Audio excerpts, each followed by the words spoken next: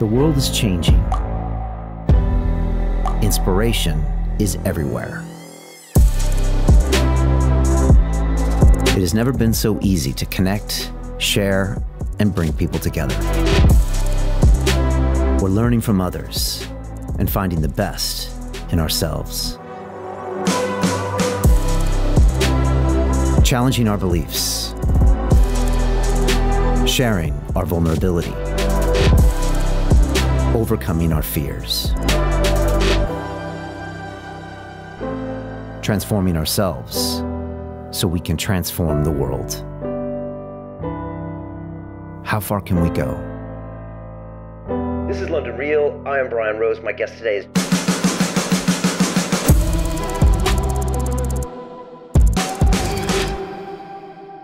This is London Real. I am Brian Rose. My guest today is Robert Kiyosaki, the entrepreneur, educator, and investor, best known as the author of Rich Dad, Poor Dad, the #1 personal finance book of all time. Right now, the world is gripped by the COVID-19 pandemic and global lockdown, with over 2 billion people confined to their homes in order to stop the deadly coronavirus from spreading. A worldwide recession is all but certain, with unemployment at all-time highs and stock markets down 25%.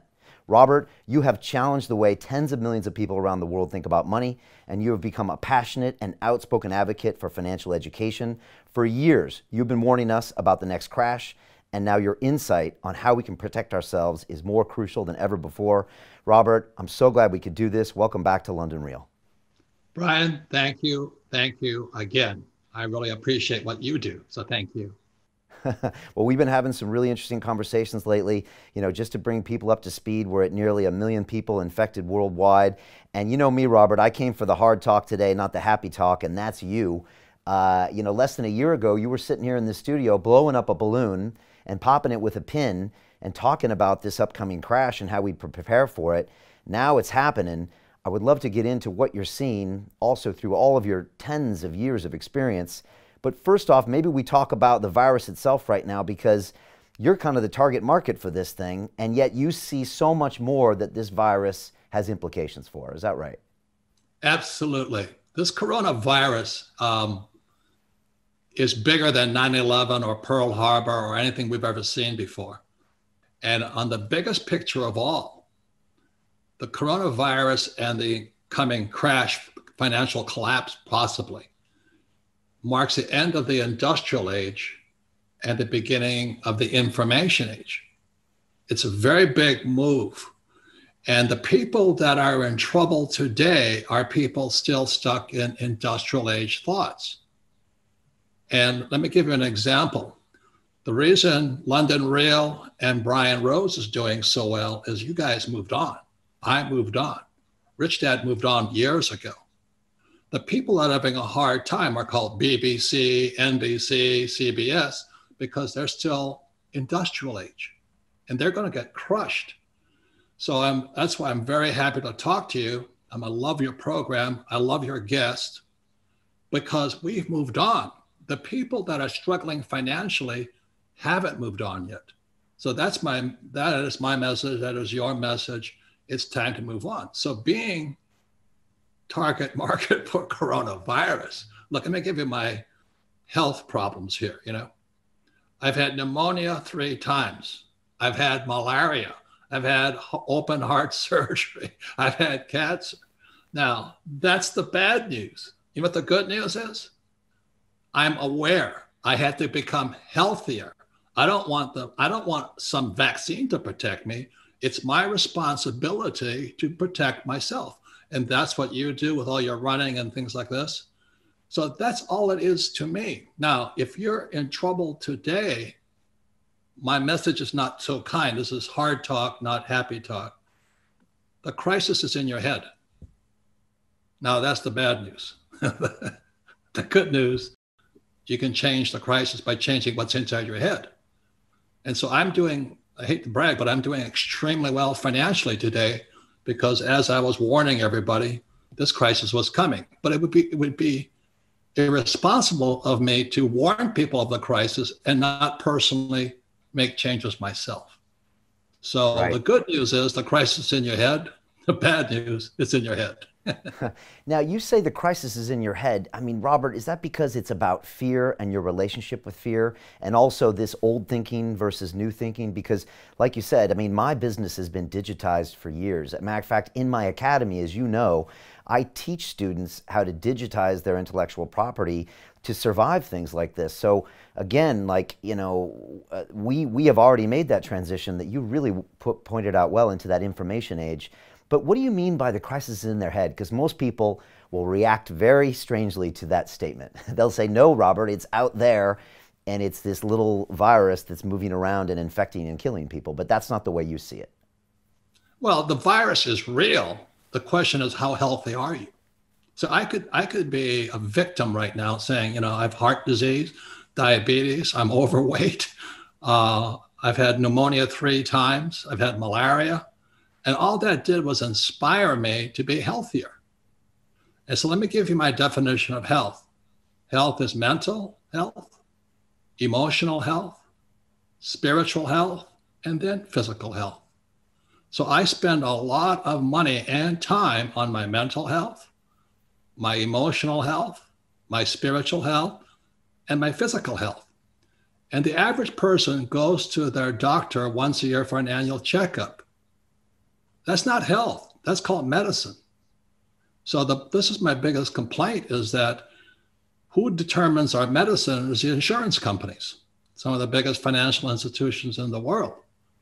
So the average person, because they have no wealth, can't afford my health care. They can't afford my, you know, the physician I see is $5,000 a visit. And if you have health insurance, they won't see you. So that's healthcare and wealth care.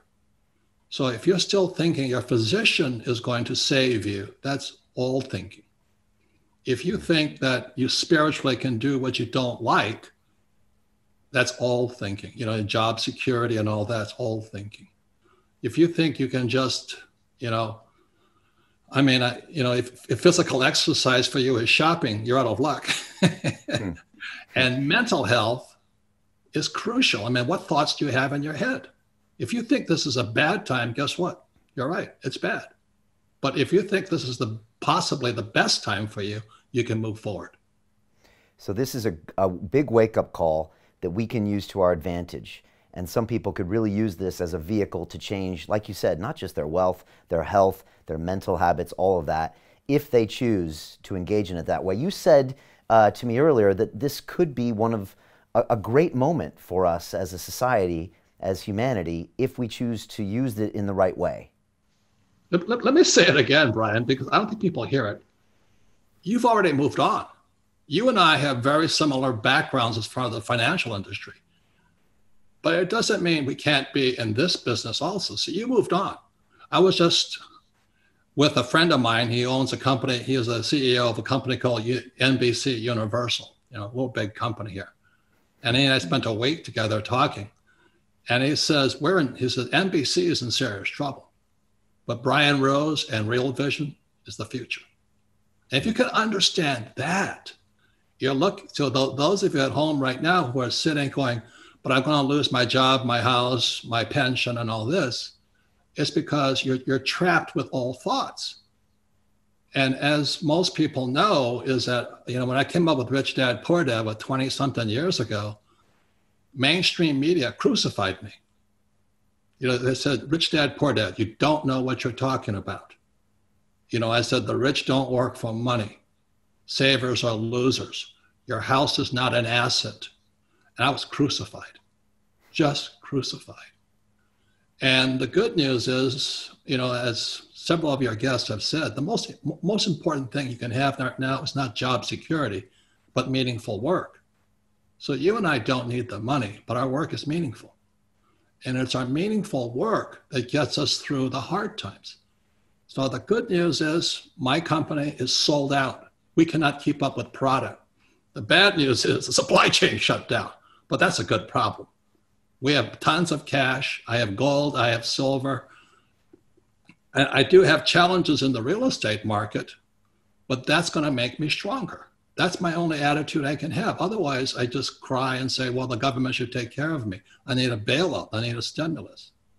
And Brian, you and I know stimulus means welfare for the rich. Yeah, let's talk about that, because you put out some great tweets saying that the stimulus package was, like you said, socialism for the rich.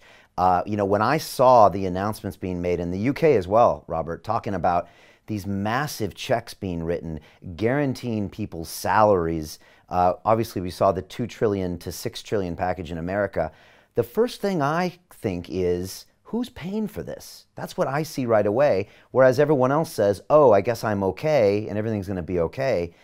Tell us what's really happening behind these packages. Well, may I go back in history a little bit of time to explain my, what do you call that, process? Please. So it was back in 81, I studied with this man, this book, Dr. R. Buckminster Fuller. He's probably the most famous genius very few people have heard of. He created the geodesic dome that was the US pavilion at Expo 67, the World's Fair in the future. So Fuller was a futurist. So I studied with him for 3 times. And then when he passed away in 83, he published this book here, The Grunch of Giants. And again, you and I line up because Grunch of Giants is about what you and I know. You and I have seen inside the machine called Wall Street, the Fed, and all these guys. And once you look inside that, you go, oh my God. So Grunch of Giants, which came out in 83, was kind of my wake-up call. But I've talked about it on your program. It gave my life meaning. You know, I mean, as I said on your program last time, I said, what does God want done? It's not that what does Robert Kiyosaki love doing? What does God want done? And I ask your viewers right now, what does God want done? If you're worried about your job, I understand. Can't pay the rent, I understand. Can't feed the kids, I understand. But right now the question is, that's old thinking. What's new? And the question is, what does God want done? So Brian Rose and London Real is doing what God wants done. NBC Universal isn't. BBC isn't. So you're going to do extremely well. I'm doing extremely well because we have meaningful work, and it's that spiritual health that gets us through physical health and financial health. So Grunch of Giants was gross, universal cash heist. In other words, how are our lives and health and wealth stolen via the money we work for, specifically the US dollar and the British pound? So that's what Fuller talked about. So you and I are simpatico there because we both moved on. We're both kind of from the same backgrounds. You're from inside the machine. I was outside the machine looking at it. So once I had that was 83, then I wrote this book here in 1997, Rich Dad, Poor Dad. Now I didn't write the book, and I created my cash flow board game. But I had to write this book here because when Fuller asked me and said, what does God want done? I had to step back and look at my background. You know, what do I know? You know, for me to be a brain surgeon today or a coronavirus doctor, out of the question. Well, what did I know back in 83 was we had no financial education in our schools. Why? And my poor dad was a PhD. And the problem with PhDs and academics, as you know, they hide behind this piece of paper called a diploma. It doesn't mean they know anything. You know, so my poor dad and many of the academics running, you know, the Fed and the Treasury and our government are academics hiding behind diplomas, but they don't have a financial statement. You see, Rich Dad had a financial statement. My poor dad had a diploma. They're 2 different pieces of paper symbolizing 2 different states. So a diploma is BS. Mine stands for Bachelor of Science. Whereas a financial statement, as you know, on the corporate level, you cannot lie in a financial because that's fraud. So a financial statement, income, expense, assets, liabilities, statement of cash flow, which is what Rich Dad, Poor Dad's about. If you lie on that, you go to jail. So when I go to my banker and somebody says, well, I can't get a loan, the reason they can't get a loan is because they don't have a financial statement. Your financial statement is your report card. 99% of all kids, and that includes MBAs and all that, leave school not realizing the most important piece of paper is not their diploma, but a financial statement. So you look at the richest people on earth today, they didn't graduate from school. Steve Jobs, all those guys, Henry Ford, Disney, they don't have college degrees. Branson from England. So the financial statement is for real. So that's all this was about. So what was my mission at that point? To bring financial education so simple that the average person could understand it. So I wrote this book, Rich Dad, Poor Dad. It was turned down by every publisher in 1997 saying you didn't know what you're talking about. I knew what I was talking about, but the academics don't. And that's the prime problem. They're running the Fed, they're running our government. These Larry Summers and all these guys, they're criminals because they think they're smart. They're ignorant. Right, and you posted something on Instagram and Twitter talking about the Federal Reserve Bank, saying that it's not a bank, it's not federal, and there are no reserves. And it was something created by a group of men in a back office somewhere in 1910, and yet we kind of revere it as this all-knowing, all-powerful. I think you made the analogy of the Wizard of Oz, where everyone just fears it, and we say it's doing the right thing, but we don't really know what it's doing. And when you start to look, as you said, behind the curtain, what was the analogy you made? It's a midget. Right. It's someone pulling strings. But when I talk to young people, which drives the school teachers, I don't go back to schools anymore because I'm not politically correct. You know what I mean? Okay. So when I used to go That's to why school, we like you, Robert. Yeah.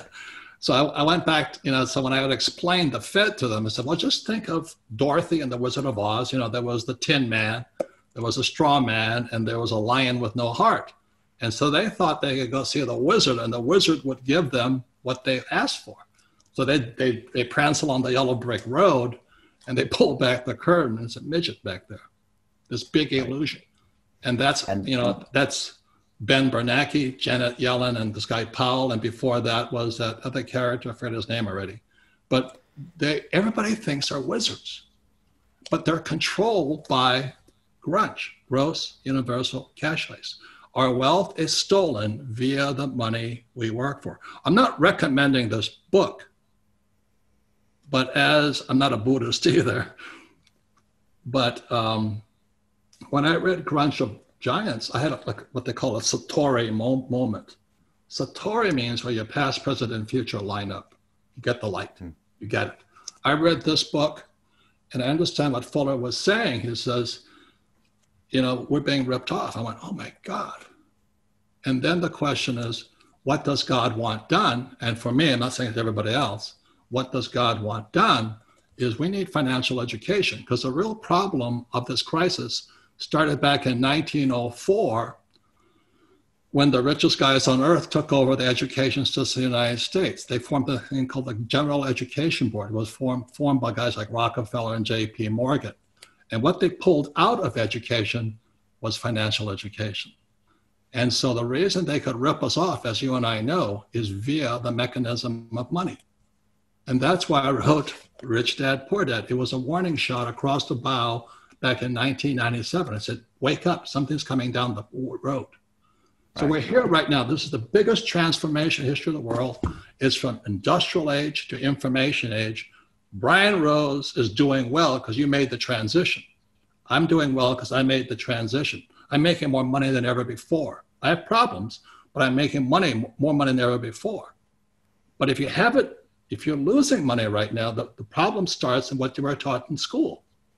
Because they never taught you anything about money. They never taught you about a financial statement, like my rich dad did.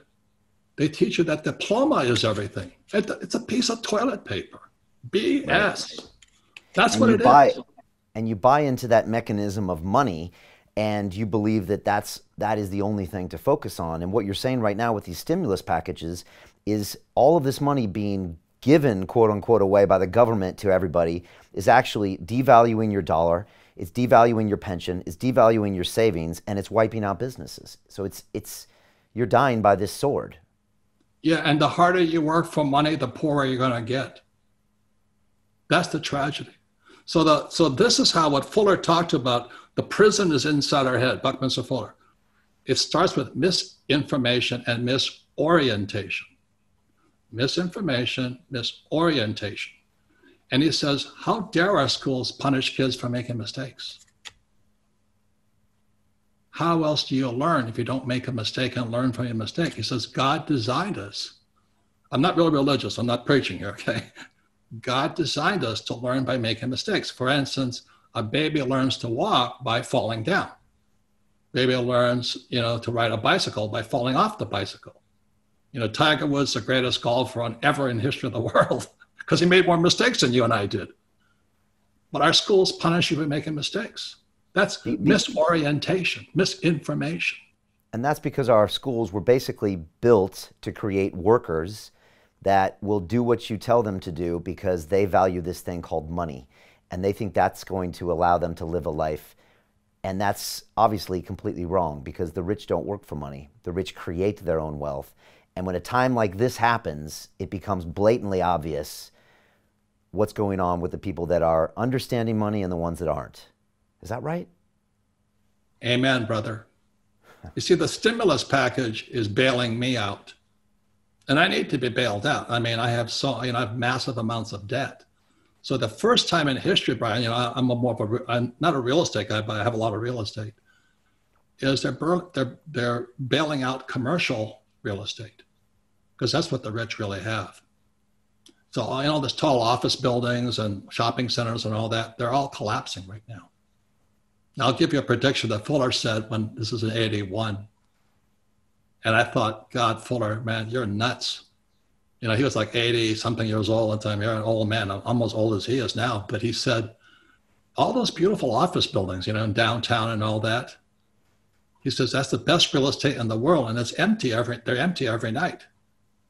They're empty right now. But he also said back in 81, when I first studied with him, that those office buildings would be homeless shelters. I went, oh. And as a guy who has a lot of real estate, I said, oh my God, don't tell me that. Don't tell me that. And then a few years ago, 20 years ago, I was in Johannesburg, South Africa. And the best real estate in Johannesburg is now homeless people. And so you're saying these bailouts are helping the rich is what's happening here.